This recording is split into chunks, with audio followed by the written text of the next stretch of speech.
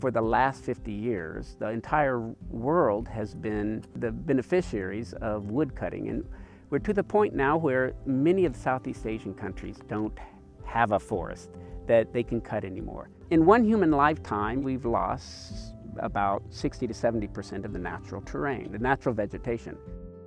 It takes thousands of years for the diversity of a tropical forest to return.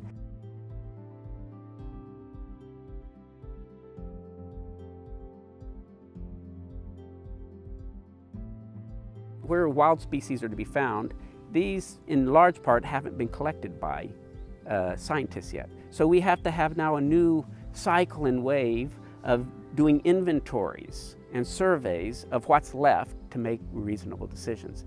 This can be done simply by linking people who have local knowledge of the plants with people who can publish and disseminate that important knowledge. So really, for any conservation initiative to be successful, you have to serve the local needs such that they will appreciate and support the activities and the programs, the policies that you're going to recommend based on what you know about the native terrain. So my role is to link the scientific institutions to local communities that will collect the hard data. It's actually a very viable approach to things. It's inexpensive. But what the people here can do is make the hard data, that is the plant specimens, available quickly.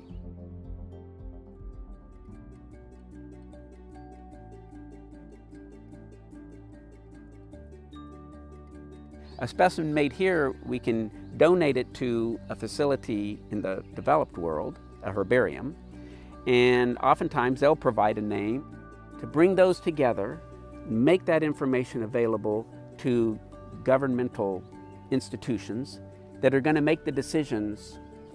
Where are the boundaries of the untouchable lands? Where are the boundaries of the forest that will be managed? But how will we manage it? If you don't know what the plants are that constitute a plant community, you can't manage it reasonably.